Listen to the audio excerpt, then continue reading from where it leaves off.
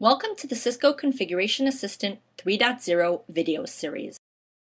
In this video, you will learn about the benefits of a new feature in Cisco Configuration Assistant 3.0, the voicemail notification sent to phone or email feature. Additionally, we will demonstrate how you can configure the voicemail notification sent to phone or email feature as needed. Keep in mind that this feature is available on the Cisco Unified Communications 500 series when using the new Cisco Configuration Assistant 3.0.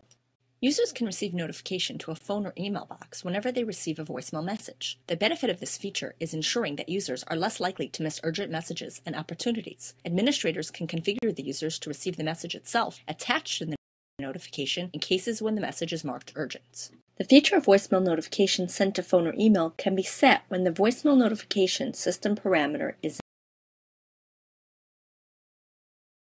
The feature is enabled in CCA 3.0 under the Configure, Telephony, Users and Extensions, Voicemail, Setup. Check Enable Voicemail Notification. Configure the time to send out notifications. Enable email notifications. Configure outbound email setting.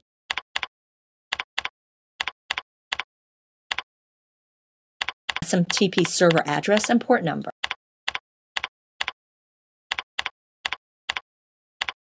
Configure authentication parameters as required by the SMTP settings in the network.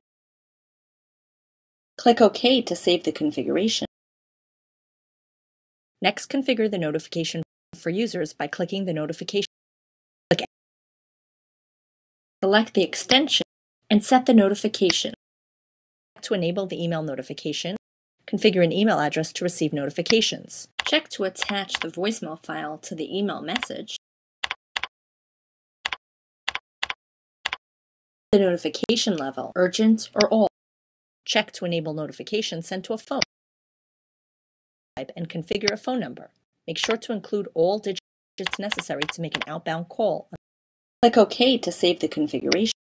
We hope you enjoyed this video training on the new features in CCA 3.0. For more information on this release, please go to www.cisco.com/go/configassist.